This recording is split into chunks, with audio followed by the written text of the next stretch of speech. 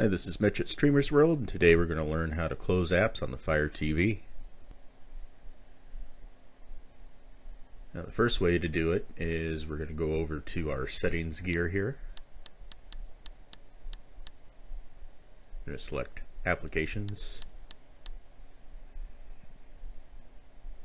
Then we'll go to Manage Installed Applications.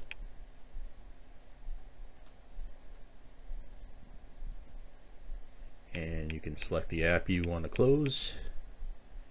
In this case it's Disney Plus, and we're going to go to Force Stop. And once you hit it, nothing happens, so you just have to assume it worked. Another way you can explore into this, if you want to see running applications, I discovered this app. It's available in the Amazon App Store. It's called Background Apps and Process List.